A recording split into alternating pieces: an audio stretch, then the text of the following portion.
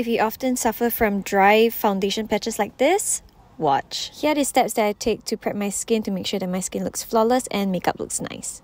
Starting with a face mask, I like to use this one from Abib, and you can see my skin is much more hydrated. Go in with a hydration serum. This one is super light from the lab, and this is the most important part. A good, non-oily but super occlusive and moisturizing moisturizer. So I'm focusing a lot on the areas where I usually cake, like the sides of my nose and underneath my eyes. And during this period of time, I will do the rest of my hair while letting it sit. And then I'll use a muslin cloth and some warm water to gently wipe off everything.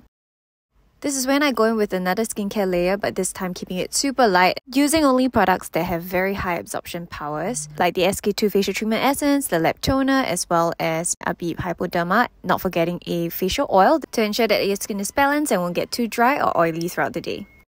Try it and let me know.